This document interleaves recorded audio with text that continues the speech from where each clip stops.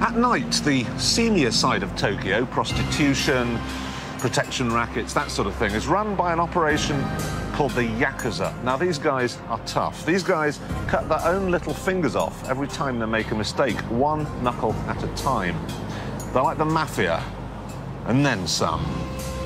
Until recently, they drove Jaguars, but today just about all of them have S-Class Mercs.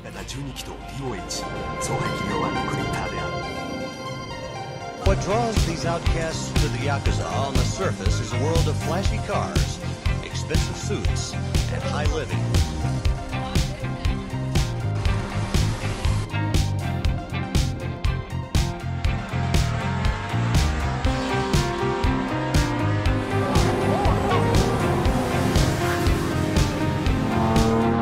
Midnight Club, Japanese speed racing, Wangan racing, whatever you want to call it, Japanese highway racing in the 90s was a cultural icon that found its way into movies, video games, and into our hearts.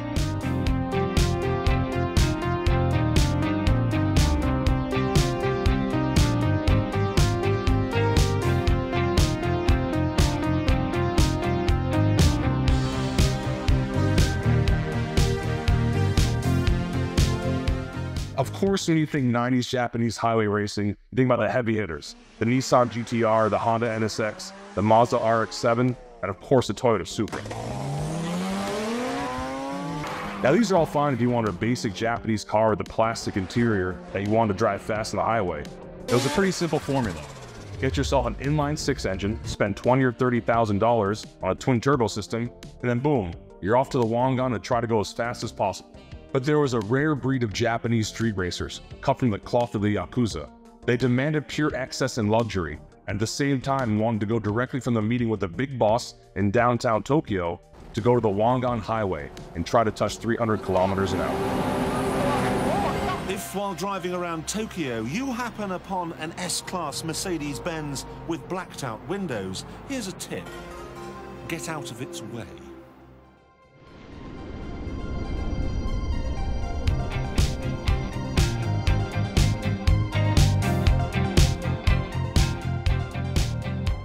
This is the Emperor of the Wangan, and the only one in existence, the wide-body AMG S72 Coupe.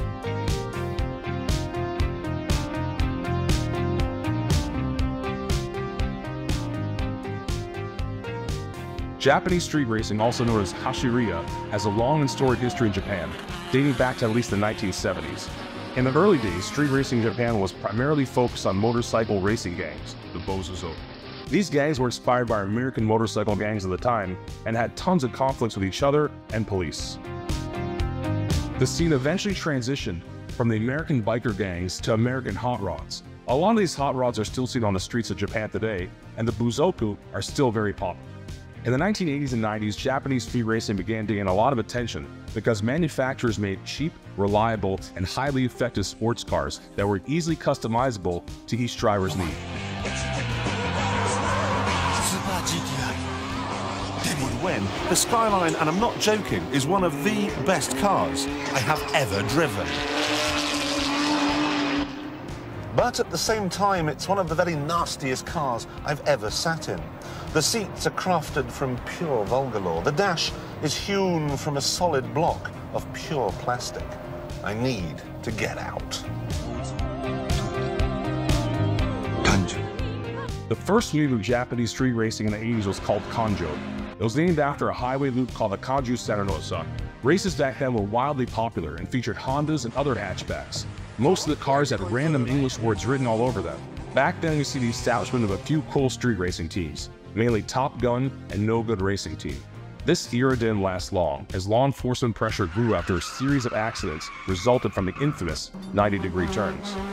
The second wave of street racing in the mid-80s shifted to the Tomei Expressway, a superhighway that connects Tokyo to Nagoya. Now with the wide-open highways, the cars were going faster than ever. During this period, we saw the rise of real Japanese speed highway racing. The characters of the racing teams during this era were larger than life. On the rest stops of the Tomei Expressway is where the infamous Midnight Racing Club was founded, giving birth to a cultural revolution in Japanese and global car culture that influenced video games, magazines, and a full anime series.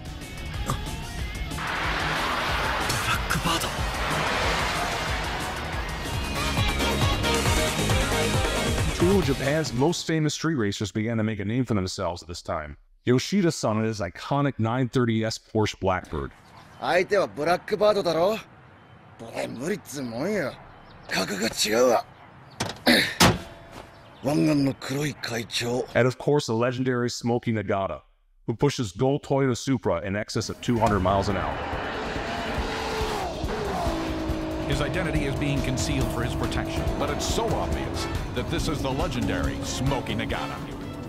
Police began to lock down the races on the Tomei in the late 1980s, but a new superhighway was about to open that would span Yokohama's gorgeous Bayshore scene. The new route had expansive wide lanes, steep drops, uphill bridges, more modern asphalt, and blistering straightaways that would change car culture forever. In 1989, the Wangan opened, and the Japanese street racing scene exploded, and will remain unregulated for a decade. Dozens of car clubs are formed, along with lone wolf drivers. Again, we attempt to conceal the identity of this famed top-speed tuner. But here goes nothing. A 200-mile-per-hour blast on a public highway.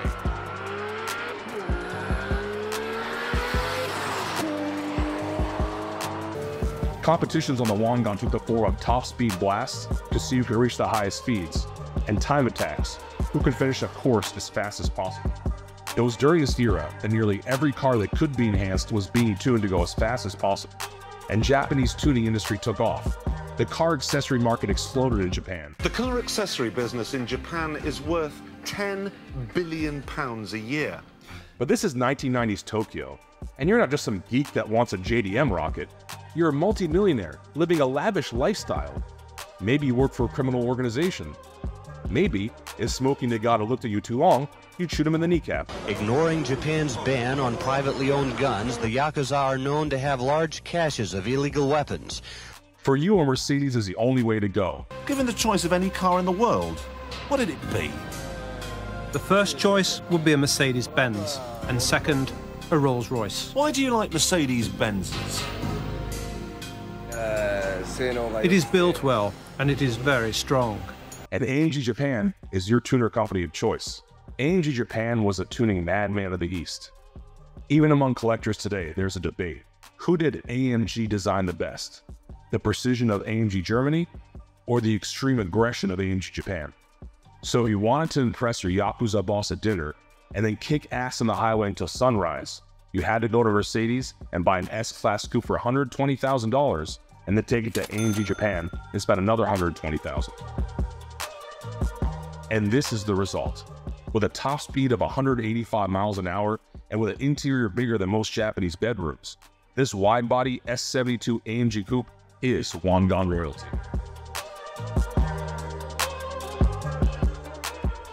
First, let's talk about appearance. Built in 1995, the C140 was shipped directly to Japan from Stuttgart and sports a full AMG aerodynamic kit finished in 199 Blauschwarz with color-matched AMG monoblock wheels. The all-metal rear wide-body option on this car is so rare, so extreme, that we've never seen it in an AMG coupe before.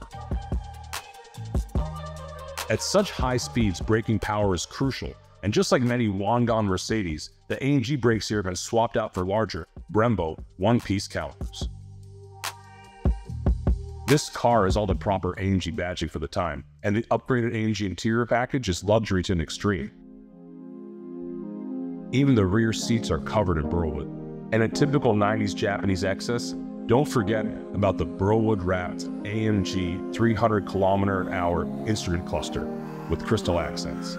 Now keep in mind, Japanese technology is a decade ahead of the USA, and the car came equipped with a full satellite navigation display and fully integrated cell phone controls, a Japanese-only factory option in 1995. But the real treat is under the hood. The ever-so-elusive Affalterbach-built V12 S72 AMG engine, an engine so rare, so hard to find, that the exact horsepower is still up for debate. Most experts agree that this model sports about 518 horsepower with 553 pounds of torque. The AMG S72 engine was originally an M120 Mercedes engine, bored out from 6 liters to massive 7 liters, and features a level of tuning that is seen only in the 1999 Pagani Zonda C12S. There are 2 more dead giveaways that this is a true Wangan racing car. In the trunk is an air ride kit for the rear suspension, especially built for highway racing. The second is a digital aftermarket speed indicator on the dashboard that tracks both top times and top speeds achieved during a blast. This car is a true one-of-one. We acquired it early 2022 directly from Japan, and after minor paint correction, we slotted the vehicle for the Patina Collective Museum Permanent Collection, where it goes on display starting in 2024.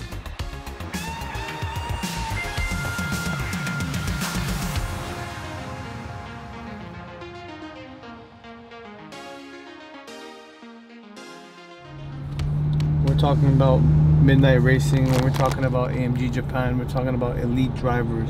We're talking about risk takers. We're talking about visionaries. You know, guys that lived in their own world. These are guys that only came out when the moon came out. It's the Midnight Club. I mean, Wangan racing, one of the craziest things I've ever seen in my life. These guys would go 300 kilometers an hour for 30 minutes straight. This is like unheard of. You know, and this is illegal where they're doing it. There's no unlimited speed like the Autobahn. This is different.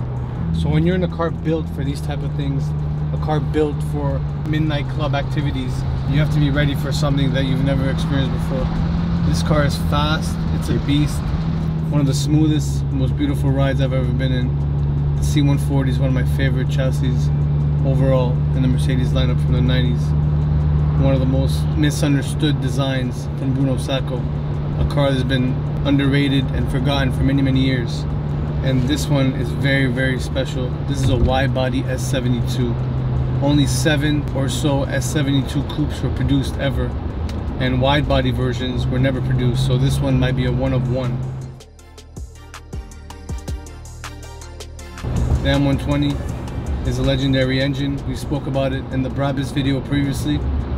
The 7.3 S Brabus has an immaculate drivetrain, something you don't really experience on these roads, and you never really experience with Mercedes because of the aggressive tuning.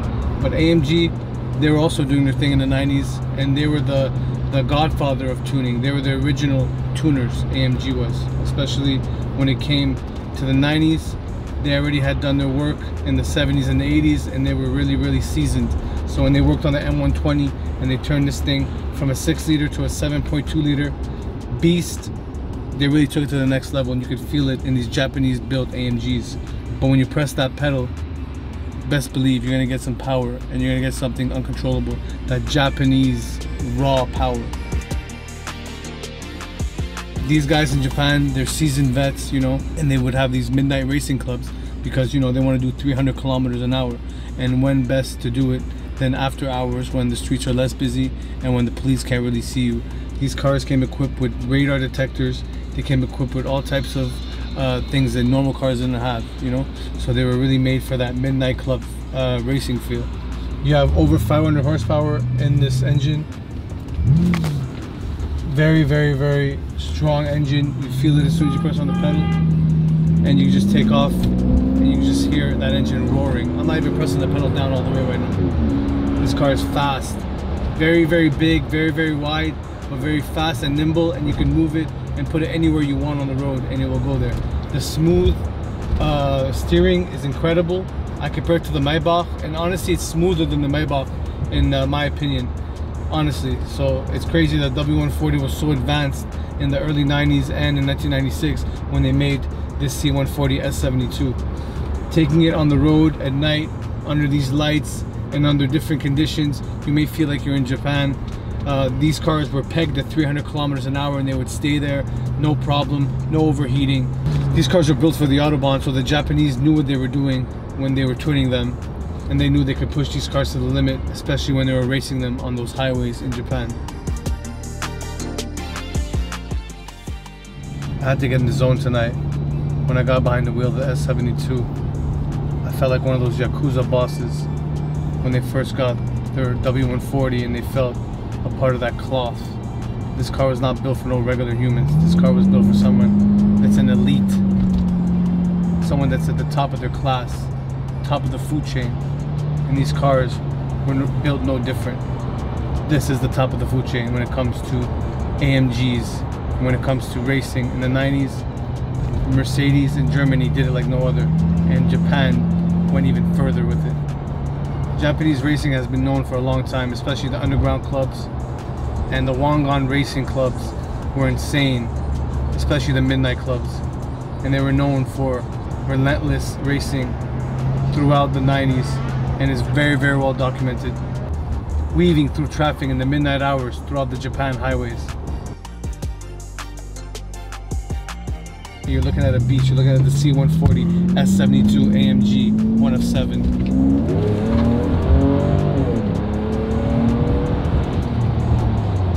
We have a lot of Japanese cars and a lot of Japanese builds in the collection, but this is the most special by far. This car has the wide-body flares with a built-in hydraulic system to make sure the car stays level because it's much heavier in the back. If you know about the C140, it's actually a more heavy car than the W140, believe it or not. C140 is a very special build that's been overlooked for many years, and many people forgot how prestigious these cars were. See, Mercedes, they put all their engineering and all of their best gadgets in this S-Class coupe. It was actually more over-engineered than the W140. The C140 was always better. So if you look at Mercedes lineage, they always put the most technology, the most luxury into the S-Class coupes. So taking the S-Class coupe from base 600, which is already incredible, and then turning it into the 7.2 liter monster with the extra wood and all the extra packaging in the motor, it's an incredible car.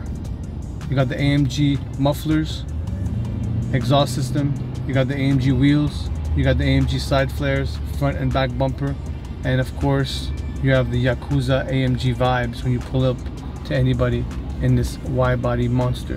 That's 72 1 of 7. When it comes to Japanese car culture, people think right away JDM, and they think, you know, Mitsubishis, GTRs, all types of different cars, Toyota. But when it came to the Yakuza and the bosses of their time and businessmen, when they want to flex and they want to get down, they got in one of these cars. Why do you like Mercedes-Benzes? It is built well, and it is very strong. They got in the C140, they got in the S-Class and the W140. You know, they like the rich leathers, they love the wood packaging, they love the strong, big engines, but they also knew that they were tuned by AMG so they can go fast and keep up and even beat those cars.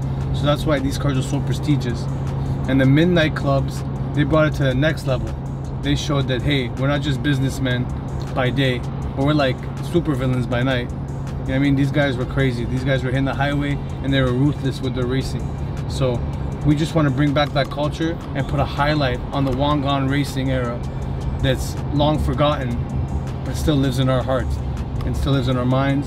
And every time we get behind the wheel of one of these cars, especially after hours when the sun sets, we activate and we turn into one of these guys. So tap in. We love the Japanese culture and we love to go fast, just like them Yakuza boys in the midnight clubs.